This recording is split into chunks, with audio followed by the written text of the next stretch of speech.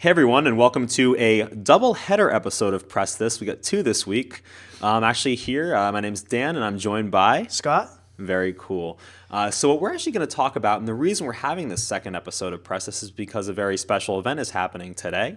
It is the launch of WordPress 3.5. Long awaited. Long awaited release. It's been in months and months in the making now, and it's finally coming out today. So let's talk about some of the features. I'm going to start by talking about some of the more visual features, and then we'll get into the developer stuff in a little bit, Sounds a couple good. minutes. So the first major one, and we actually, was it the two of us? Yes, it was with Photon. Yeah, that's right. We did, yeah. We both talked about it.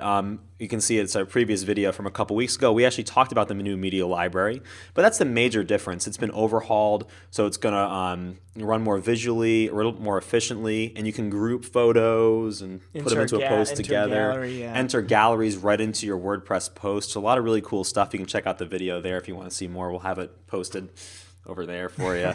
The next big thing is 2012. So I believe it's kind of rolled out sort of already to a degree, but it's going to be the de facto standard if you download WordPress 3.5. It's been available on WordPress.com for months now, but this is 2012, so the new theme, the new default theme for WordPress. And what that gives you is a couple things that are really cool. Basically, it is responsive. Yep. So kind of like we do our minimized theme here, it basically for mobile devices, phones, iPads, or tablets of any kind, or laptop computers, whatever it may be, it is responsive and it changes itself accordingly depending on what website or what device you're viewing the website on. Yes. On that note, 2012 is also Retina ready, and alongside that, the entire back end here of WordPress is Retina ready, which is really cool. So if you have one of those fancy new multi-$1,000 MacBook Pro Retina display computers, it's going to look super cool when you're editing your stuff. And if you post on 2012, it's going to look really nice as well. Side note I wanted to make sure is if you had a website originally that you were using, that is not going to be Retina ready. You still need a plugin. We actually have another video where we talk about from previously where we talk about a Retina plugin one of our developers actually created to make your website Retina ready. But nevertheless, other websites that are not 2012 or the backend are still going to be normal resolution, are still going to look a little funky on Retina unless you upgrade them yourself. Favorite plugins. Favorite plugins. So another new feature is favorite plugins. Do you want to really quickly? Yeah, sure. Take So the helm. it was slated to be in 3.5. We're not 100% sure if it's going to be in there. Yeah. Based on the developer track, it was removed and set to a future release. Yeah. But basically, it's going to be on the About screen in the dashboard, an area where you can set up your favorite plugins. And this is really cool because it's going to allow you to connect your WordPress.com account to whatever WordPress.org installation you have, and you're able to view all of your favorite plugins. So no longer do you have to search for the name of the plugin that you want to install. You have a nice list right in front of you. Also really great for developers who have a certain number of plugins that they want to just be able to grab from their WordPress.org when setting up somebody's website. Yes. Fantastic tool for that as well, which is really nice. Definitely. Being able to just log in with your .org username and find the plugins you need to meet the job as opposed to going through and finding them and whatever else you would need to do otherwise. To kind of continue with the new stuff in 3.5, another reason you should update today is they have simplified the main menu of the dashboard a little bit. So at the very top of the dashboard, there's now sort of these other like portals to other spots in the dashboard to edit content and do different things. One thing that I'm kind of particularly excited about is Tumblr support now, which is pretty cool.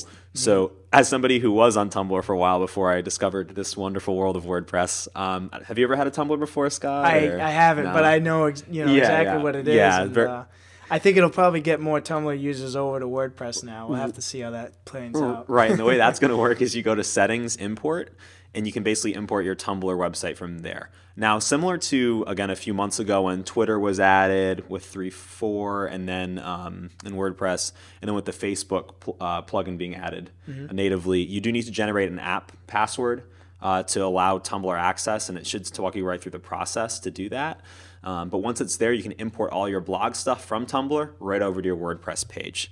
So really cool stuff there. Very nice. And then a really quick side note, the links sidebar tab is gone now with 3.5.